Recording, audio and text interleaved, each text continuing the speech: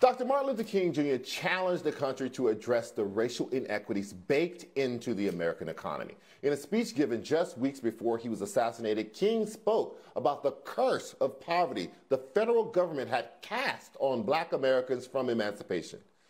At the very same time that America refused to give the Negro any land, King noted, through an act of Congress, our government was giving away millions of acres of land in the West and Midwest, which meant that it was willing to undergird its white peasants from Europe with an economic floor.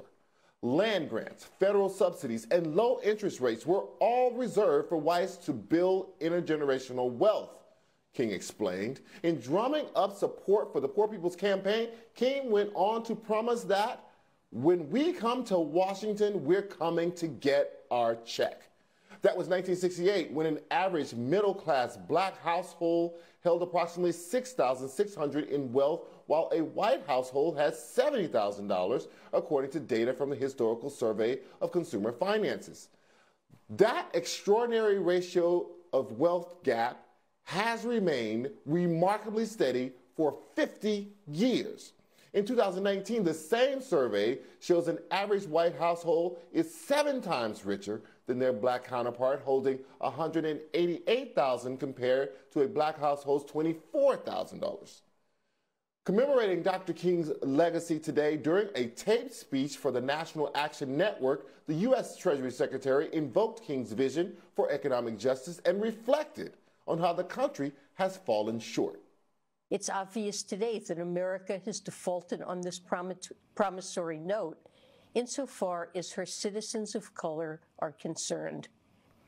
From Reconstruction to Jim Crow to the present day, our economy has never worked fairly for Black Americans, or really for any American of color. Joining me now to discuss, Darrick Hamilton, economics and urban policy professor at the New School. So, Professor Hamilton, Yellen was talking about, kind of passively, that the American economy has never worked equally for people of color. But King was talking about the government actively working against equality, actively giving out more benefits to people who were not Black than to those who were. Talk about that differential. I mean, you are spot on. It's more than economy not working for Black people. Government has been complicit.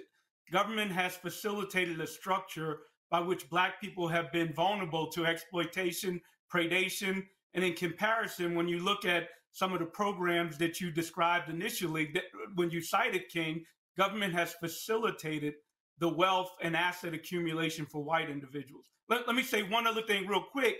A lot of this show that you've had so far is focused on political rights. Dr. King knew quite well that the other component to human rights, beyond civil and political rights, was economic rights, a role for government to ensure that people had adequate resources so that they can engage in society with dignity. One of the biggest kind of builders of wealth for a family is home ownership. But according to a study published in 2020, the Black home ownership rate fell to 41% in 2019, which is the lowest level since the 1968 Fair Housing Act. It hit 44% in a recent quarter, still below the high of 50% in 2004. Why has there been so little movement around Black home ownership over the decades? Well, pretty much the mechanism to get into home ownership is a down payment. And what's been true, not only for that 50 year that you cited, but throughout American history, is that Black people en masse have never had access to resources or wealth or assets which would put you in a home. So basically, it is wealth that begets more wealth. And we might have slight fluctuations through various programs, sometimes predatory, like subprime mortgages that provide greater access.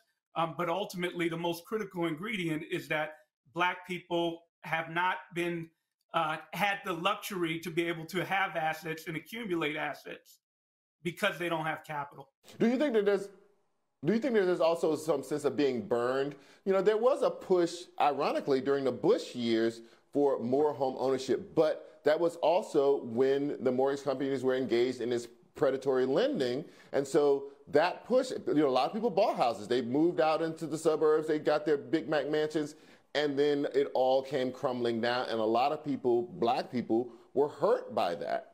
Do you think there's any gun-shy sensibility around that at this point? I mean, you bring up another issue, which is the vulnerability that black people have when they engage in finance, that they haven't had the political protections to guard them against subprime mortgages that frankly are predatory. It's not about information. Clearly, a bank has a great deal more asymmetric or disproportionate information than a consumer does when they engage in a transaction. And we've had a structure of when black people have been able to accumulate resources that's been vulnerable. And you cited the Bush years. I'll even add and say prior to that, if we look at the Clinton years, we saw that home ownership started to tick up for black people, and it ratcheted more during the Bush years. But it was the result of predatory products. Even when black people had the income and the resources, they did not get the same loans as white people. And I'm sorry if I'm droning on, but just to be clear, this is not just about economic power, it's about political power. So not only have they not had the economic resources, when they engage in transaction with finance or with any other type of entity, they have not been afforded the same legal and political protections as their white counterparts. Let's switch the subject a little bit here. In 1967, Dr. King spoke about the need for a guaranteed income, and he said this: "We must develop a program that will drive the nation to a guaranteed annual income. We must create full employment, or we must create incomes. People must be made consumers by one method or another." What do you make of the push for universal basic income as a tool for closing the wealth gap? Well, for clarity, I'm a fan of guaranteed income, but not UBI. The universality of universal basic income can become problematic for technical reasons. If you literally give everybody the same amount throughout the whole economy, it's almost the definition of inflation. And you unintendedly will exacerbate inequality, because if you're at the high end of the distribution, you're basically subsidizing their wealth portfolio because they have enough resources to meet their consumption needs, and then you just subsidize their assets. But I'm well with King. And by the way, let me give you a compliment. You deserve many, but one big one is how this show comes together. So you had the Bishop Barber on earlier, who is one of the co-chairs of the Poor People's Campaign. And this is a continuation from King's legacy, when they're both are talking about guaranteed income and guaranteed jobs, federal job guarantee and guaranteed income. And here's the point: government has a fiduciary responsibility to ensure that people have economic rights. And what better way to address poverty than to abolish it altogether? Make sure that everybody has adequate income so that they can engage. And we can get into conversations that the conservatives will put forth about, does it deter work? Does it lead to disincentives from people to be their best selves? That has not empirically been borne out.